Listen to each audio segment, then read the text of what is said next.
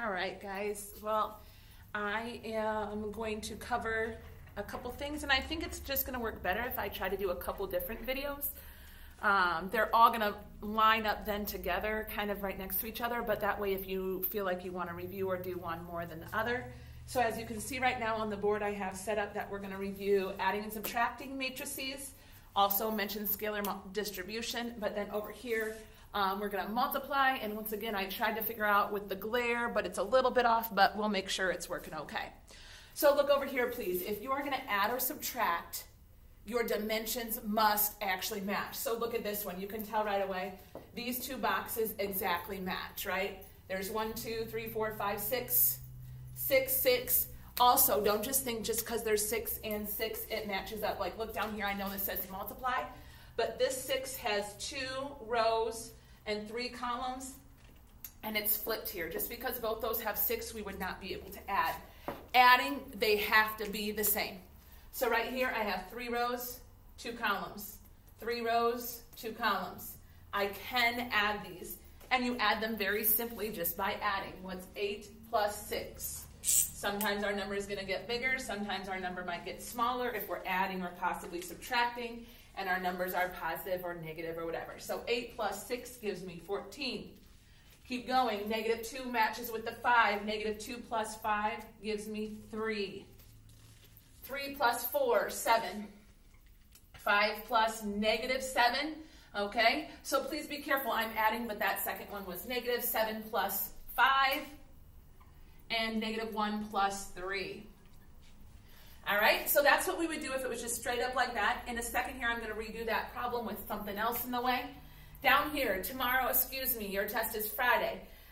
If on the test you get to this and you see this should make you really happy at the top. It just says right cannot dimension mismatch. Remember, when you are adding, if they don't match up, you cannot do it. So you would write can't do, dimensions don't work. Okay? Don't just leave the problem blank and think, oh, Miss Jabs knows that I know I can't do that. Guys, people leave stuff blank when they just don't know what to do. So please make sure you write, I can't do that. My dimensions aren't what they're supposed to be. All right, so that's what you do there. Guys, I want to do one more thing because I wrote scalar right here. So I'm going to erase this bottom one quick. And I'm going to redo this one. So that means for a second, I'm going to erase the answer. I'm going to kind of cover this 2 different ways. And sorry if it confuses you, I just figured. All right, let's say there was a 4. Sorry, and I have it too close to the edge of the board, but let's say there was a 4 written right there. Hopefully you can still read all those numbers with a little bit of the glare of the windows, okay? Sorry, guys, that's why I say the numbers as well. If there is a 4 here, that is a scalar that you have to distribute to everything. There could be a problem, and I think tonight on the homework I gave you a problem that looks like this. What's 4 times 8? All right, so we would write a new matrix. 32 goes in there. What's 4 times -2? What's 4 times 3?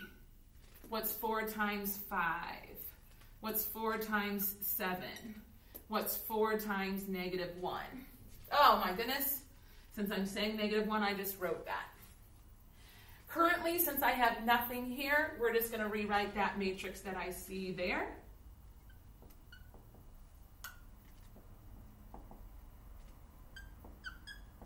And now that I already did the distribution, I'm now going to add. What's 32 plus 6? What's -8 plus 5?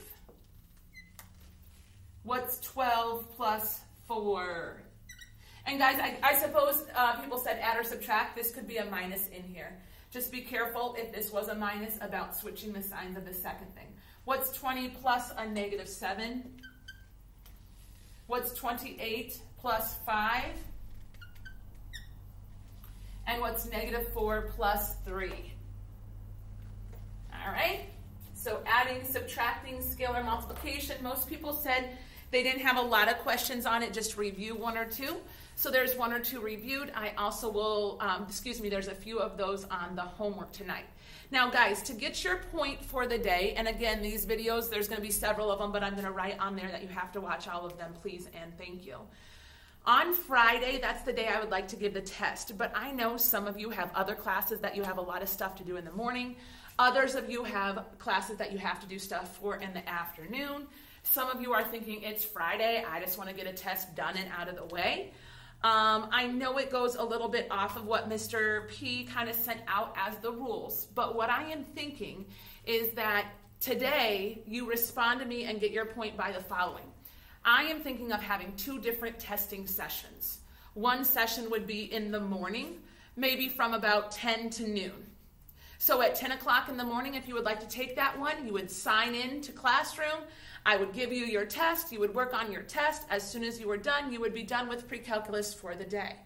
You could take your test at 10 o'clock. Of course, you will have to be sitting in front of your computer. I will have to have a video going with you, stuff like that. So make sure that it's at a time that works and is convenient for you for that. So one option would be a morning session of like 10 to noon. And then the other one, I was thinking I would offer an afternoon session from like 2 to 4.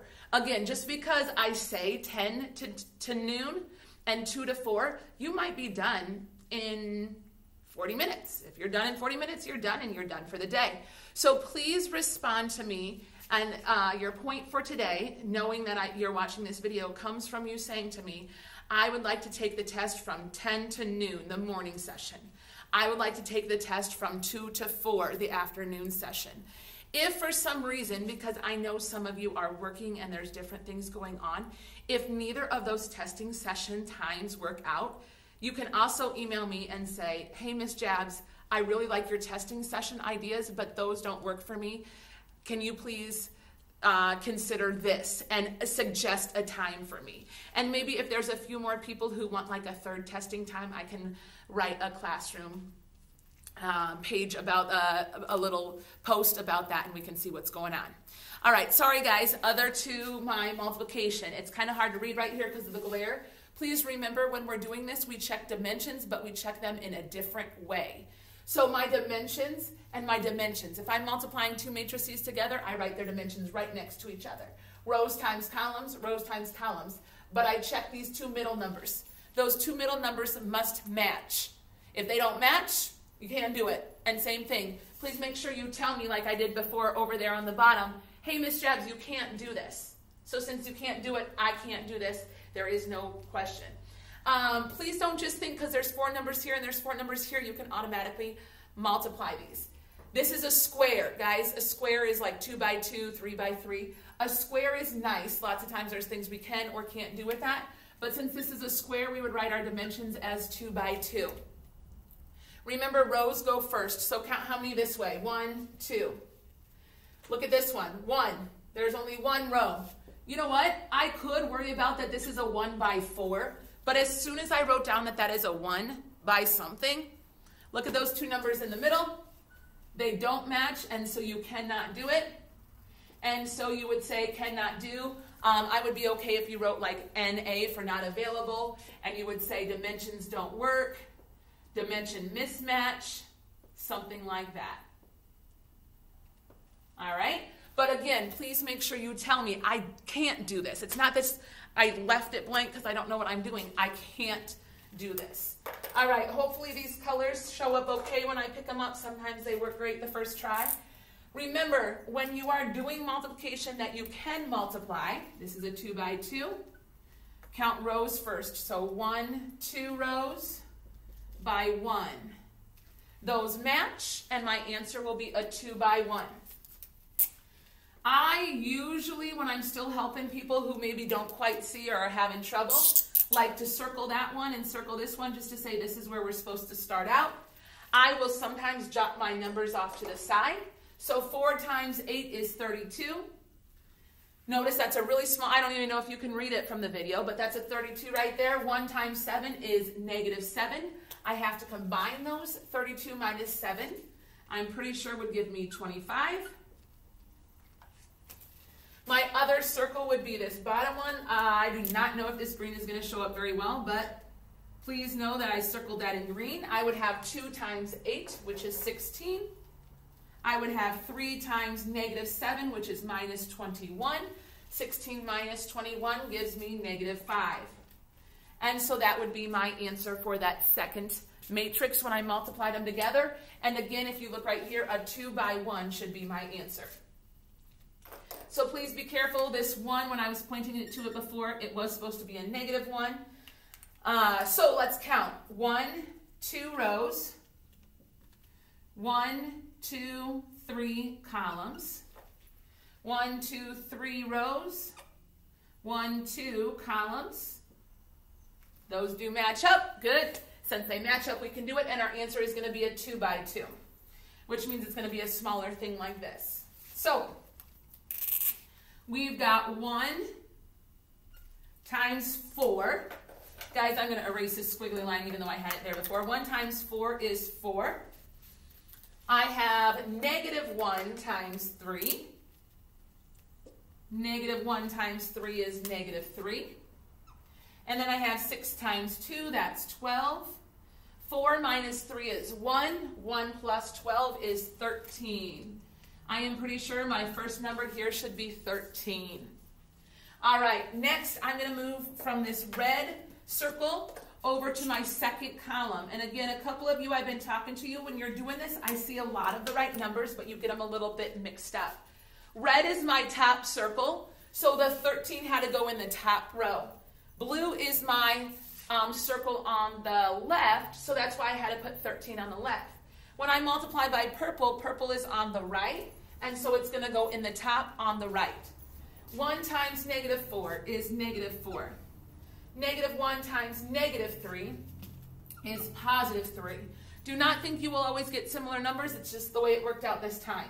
6 times 1 gives me a positive 6. Negative 4 plus 3 is negative 1. Negative 1 plus 6 is positive 5. So that goes in that spot right there then. And again, guys, this screen is kind of working sometimes, not looking the greatest other times. And so if I circle this, I would get, let's start with the green and blue. 5 times 4 is 20. 0 times anything, oh, that's nice. Negative 2 times 2 is negative 4, so I have 20 minus 4, which is 16. My other green circle times purple, 5 times negative 4 is negative 20. 0 times, never mind, that's 0. Negative 2 times 1 is negative 2. So I have 20 and 2, they're both negative. So negative 22. All right, guys, so there is a review of adding and subtracting and multiplying. Again, I'm breaking up videos a little bit. I know overall then these videos might be long, but maybe you watch this and you're like, okay, I'm good on that. I never have to watch that one again. And so you're not going to watch the adding and subtracting, scalar multiplication, and regular multiplication again, but there is an important part in the middle. Again, please email me about the test session that you think you would like to take on Friday. Thank you.